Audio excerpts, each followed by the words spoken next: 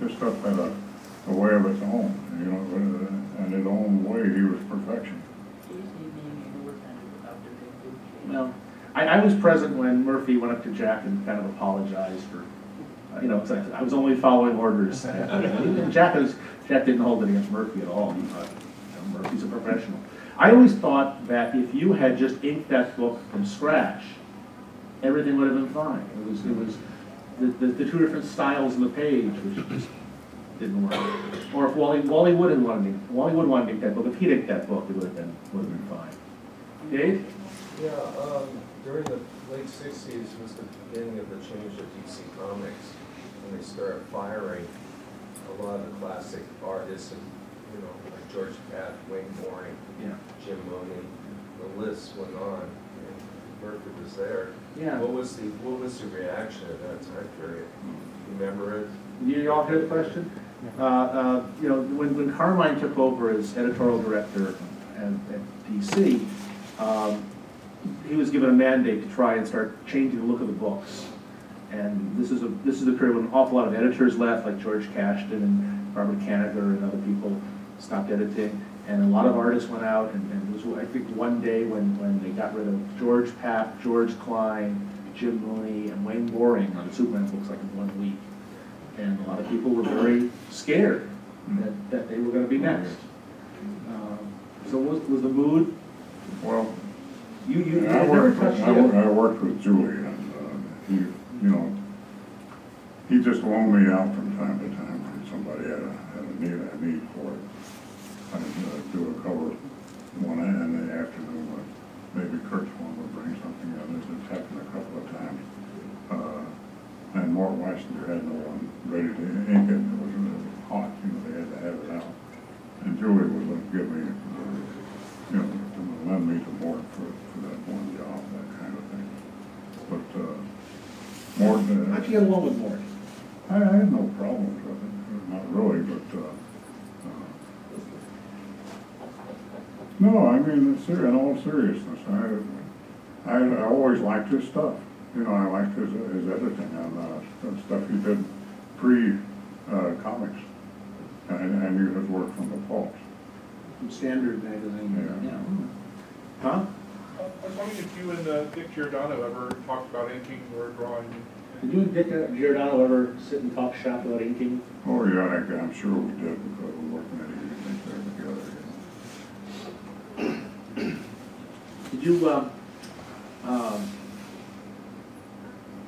Did you ever look at, Wally Wood told me he once looked at Joe Sutton's inking and he looked and went, oh, that's how I should have inked Jack. Do you ever look at somebody else inking and go, oh, that's how I should have done with something else? Did you learn anything while looking at other inkers ever? Did you ever did that ever make you self-critical? Well, I'm not sure. I never really tried to do anything other than like I went into it, except if it was in the Foster or Raymond Camp. I would try to pick up stuff from those guys. But other than that, no. Will Time is an exception, and Will to an extent. Yeah.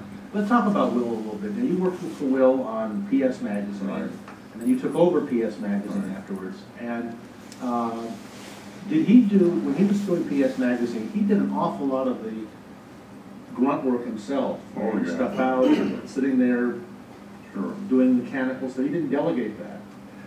He was a very hard worker. Oh yeah, fantastic. Was there ever a sense, I mean, that book was kind of, it's not even micromanaged, it was micromanaged. You had so much approvals. I don't understand how someone like you or him can work under, I mean, obviously the money was fine for whatever you were getting. Yeah, well, it was regular, you know. You could, do you all know what PS Magazine was? This was a magazine done for the Army. It was still done. It was a government contract. You went in and bid for it. And it was a magazine that came out that taught you how to keep your gun clean, how to disassemble that. And then it had these little, most timid pinup art in the center of Connie, was her name? Yeah. And did you get when you did it? Did they say, oh, Connie's looking too sexy, or Connie's got to look? Did you get the input on that? Jim Kidd, the editor, for a while, when I would go down to Fort Knox for a review, I had sent them the dummy, which is the pencil layout of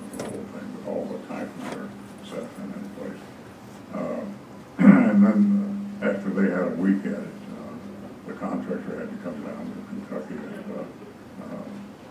get the word straight from them. I mean, they would have let someone else come on under duress, but usually there's a will or myself or something that would have to go down there. Who else worked on those? Mike Fluid worked with you on some of them? No, Mike came after. Frank Chiramonte? Yeah, Frank Chiramonte worked for us. Dan Zola? Okay. Chuck Kramer, did he work on those with you? Or? No, he was right before. So he and Dan Zola had the contract. I didn't succeed well. Chuck had it? Yeah. Yeah, okay. Chuck Kramer and Dan. Well, but when you worked with Will on it, That was it, you know. what did he do and what did you do roughly? I mean, obviously you did everything, but he gave you, what did he give you to do? He would usually say, just leave the faces on this one, that kind of thing. Did you do a lot of technical illustration there? No, I didn't practically, no, except in head art. And Ben Oda lettered Right. the books, and Ben was always on time, every single thing. He would come from Manhattan down to Central Jersey with my work and insisted on doing it. We were living in down Somerset County. We quite a job from Ben. He'd be up all night lettering and stuff because it was always late. Not late, but I mean a very short deadline on it. And he would insist on bringing it down. I finally talked him into meeting at the New York airport a few times, but that was Who lettered your Buck Rogers strips? I did most of Really, you lettered? Yeah, not the first go around. When I worked for Dewey, direct those in the 40s, and they called me back in 58 or so. Then You were taking over for George Tusk? No, George followed. George followed you, all right. Yeah. All right. No, Rick Hughes was the guy that. Yes. When you worked for Fiction House or Buck Rogers for Toby Publications, did you ink your own work or did somebody else ink it? I never had anything to do with Toby. You didn't? No, they picked that up. I don't know where they got it or got the rights or what, but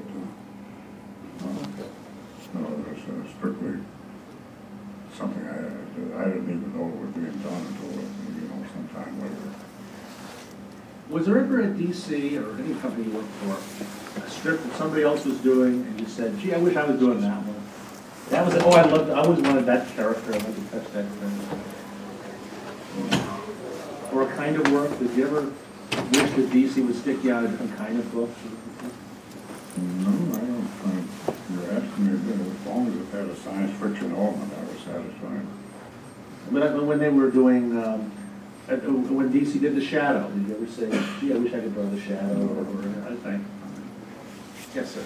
Back when Siegel and Schuster were trying to get additional compensation out of DC, how did you feel about that at the time? How did you feel about Siegel and Schuster? Oh, I was very happy that happened, And I think J. Emmett was the guy that made it possible. He was, stayed kind of in the background, but I don't think it would have happened without J. Yes. Yeah, did you ever read the novel Cavalier and Clay? And I was just wondering how... Cavalier, did you ever read Cavalier and Clay, the book? Yeah, so I'm wondering how accurate that is about the common system. I don't know that I'm familiar with it. It's Is it recent? somewhat. It's a novel from about 10 years ago, I guess. Yeah. Yeah, it's fairly accurate in its depiction of the industry. Well, DC is still very good about giving me copies of them, like they always did, And this is a book that's a hardcover book, a separate novel. But how do you feel like that now when you see your work reprinted better? Better paper stock, better coloring sometimes. Are you proud that it is preserved, that now people are paying, $49.95 when you did them, they sold for a dime? You wish, you say, look at them and go, gee, I wish I'd make that. Oh, here's a question. Russ Heath does cover recreations. And Russ, when he asks them to do a cover recreation, he asks when they're commissioning him, he says, do you want an exact recreation or can I fix it? and if they say fix it, he changes things, he looks back, any changes, I'll raise the horizon, I'll turn the figure. Mistakes he now sees, or things that the layouts that he was given dictated. If you were doing cover recreation now, would you, and you had free reign, would you change things? Would you go back and go, ooh, I wish I'd done that differently, or that's hard to say. That's no longer that creative, you know, what you're doing again. And the temptation is just to go ahead and do it without trying to make changes. Other questions? Yes? You and Joe Kubert seem to have very different ideas about how to draw Hawkman's mask. Did you ever talk with him about it? Well, actually, at the point I took it over, I tried to do it more or less like Joe was doing it. But I think he's changed it quite a bit over the years. We're going to discuss this on the 4 o'clock panel. Yes, anybody else? Dave? Well, I'm sorry, I was just thinking, you know Murphy for a long time, and one of my great thrills was to introduce Murphy to Joe Schuster at the San Diego Con. He was one of my fun memories. This is Dave Siegel, who has done an awful lot to find professionals who are out of the limelight to drag. He's the guy who dragged Chuck Quidera to San Diego one year and found Fred Gardenier.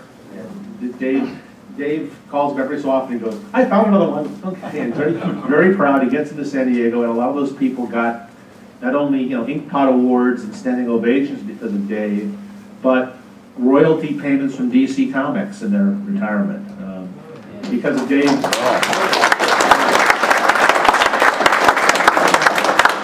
I like to say Murphy Anderson was part did something very nice for me, which I always be grateful. One of the great privilege I have is to go up to DC Comics. And going up to DC Comics, I figured I'd like to do something a little bit different than most other people did. I got on the phone and I brought up such people as I called Murphy, Joe Giella, Arnold Drake, Stanley's brother, Larry Lieberman, and a very rare person who regrettably could never make it to San Diego Con. His name was Hal Sherman, the co-creator of the Star Spangled Kid and Striped Seed. Came with me to DC, and it was a dream. Great, thank you. Well, we are out of time here. I love doing this. I'm going to be interviewing Joe Kubert and Adam Kubert at 4. I've asked Murphy to come by that because I want to discuss something, and not exactly who did better Hawkman or anything like that. I've got something odd to discuss about this. We're gonna do that. But would you join me in thanking not only for this hour but for an entire career of wonderful work, Mr. Murphy Anderson.